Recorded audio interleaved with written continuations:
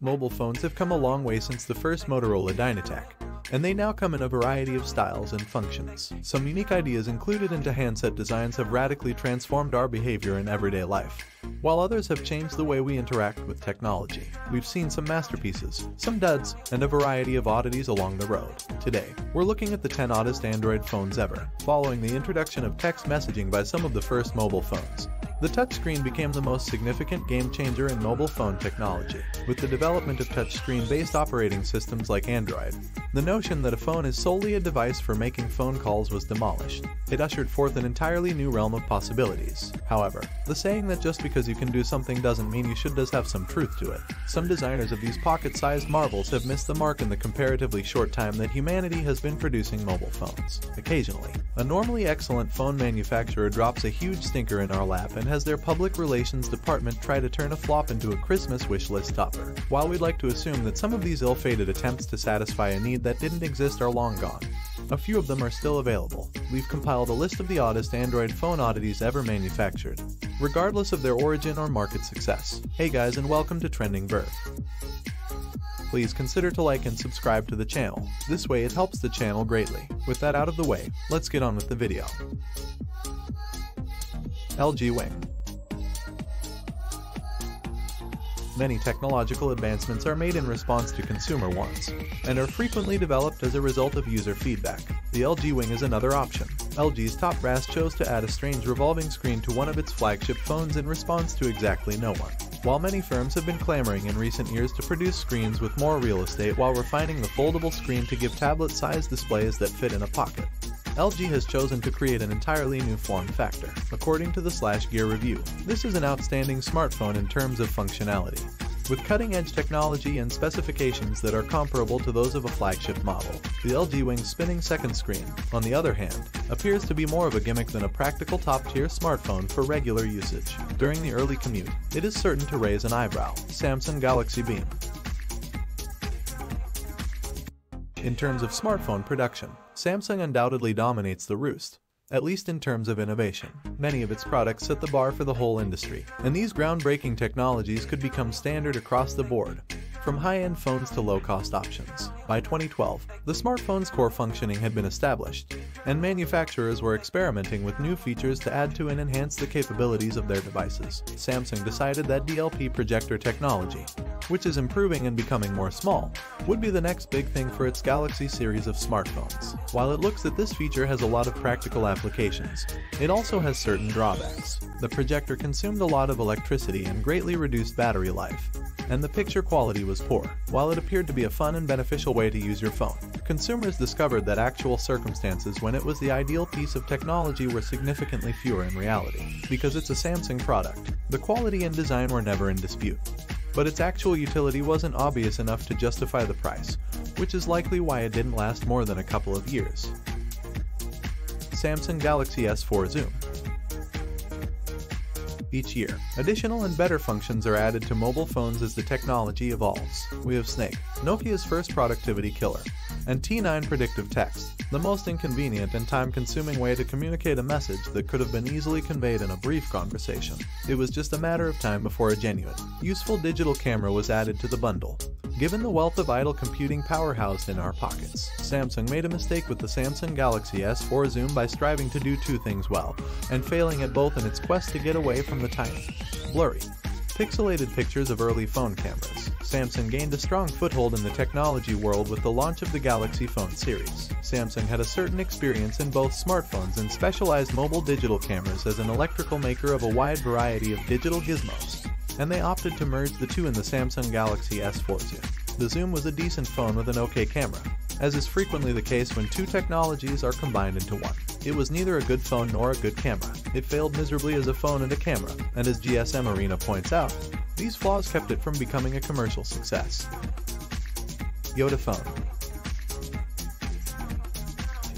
Russia is not the first country that comes to mind when most people think of high technology. The Soviets, on the other hand, were the first to send a man into space, and they continue to produce some of the world's most powerful fighter jets. Even then, the Russian Federation isn't exactly recognized for its gadgets. In 2012, the Yoda Phone, a Russian-designed and not-so-Russian-built phone featuring most of the normal features and functionalities found on any phone, as well as a few that weren't, was released. The dual-screen configuration of the Yoda phone is its claim to fame. It wasn't foldable, and it didn't have the LG Wing's strange sliding or moving display. The Yoda phone has two screens, one in front and one behind it. Even better, the front has a standard LCD display, but the back has a monochrome e-ink display similar to that of a Kindle. The use of the rear screen, as representatives from Yoda phone explained during our initial hands-on session, was designed to be used similarly to that of a Kindle, mostly for reading. While it appears to perform as well as a Kindle, Yoda phone was unable to overcome the challenge of trying to read large volumes of content on a screen that fits in a pocket. The Russians swooped in with a device that no one had requested, aiming to address a problem that no one had. It was perplexing, and it's no longer made, as its creator filed for bankruptcy in 2019. Palm 2018. Many people remember the days of physical keyboards and the thrilling new frontier of mobile portable internet browsing fondly as they recollect the forebears to today's smartphone. Many people wax poetic about their Palm Trio, with all of its innovative and intelligent features packed into a small, portable box with its own operating system, Palm OS. But it isn't the Palm device we're talking about here. The Palm gadget that will usher in the new decade is a brand new piece of hardware from a company that has resurrected the Palm brand for a second chance at fame. Gone are the days of pleasingly tactile and ergonomically small keyboards. Instead, an astonishingly small touchscreen has taken its place. This time, the Palm phone went with the Android operating system instead of the original breakthrough Palm OS, because the device requires an actual grown-up Android phone for any type of meaningful functioning. The decision to make the 2018 Palm phone run Android was likely made. Yes, this device is more of a phone buddy than a phone. The exact value of a phone that requires the use of another phone has yet to be determined, especially at a starting price of over $350. The Palm phone is an excellent example of a device created to meet the needs of no one, to solve an issue that didn't exist in the first place, despite its eventual lack of real-world value. Our entire Palm phone review reveals why this machine still holds a special place in our hearts. Motorola Flip-Out. Motorola's history dates back to the early 1900 seconds, and it has produced a slew of revolutionary communication gadgets along the way. It's inevitable that a corporation that produces so many complex communication items at the same time as it produces banal, daily products will release the oddball now and then. The mobile phone is the right vehicle for providing a product that puzzles in an industry where technology is rapidly advancing with an often off-track sense of direction. Motorola released the Flip-Out in 2010, at a period when smartphone designs were still evolving. While some businesses, like Apple, went all in on touch displays, others clung to their physical keyboards, striving to come up with new ways to incorporate them into new models. In a bizarre new way, the Flip-Out attempted to be the best of both worlds. The screen was small, but it was substantial because it sat atop the keyboard when closed. The hardware was adequate for the time, with Android 2.1, GPS, Wi-Fi, and Bluetooth 2.1, but the design was strange. In the end, mobile phone manufacturers proceeded in a different route, and this model became obsolete. LG Double Play.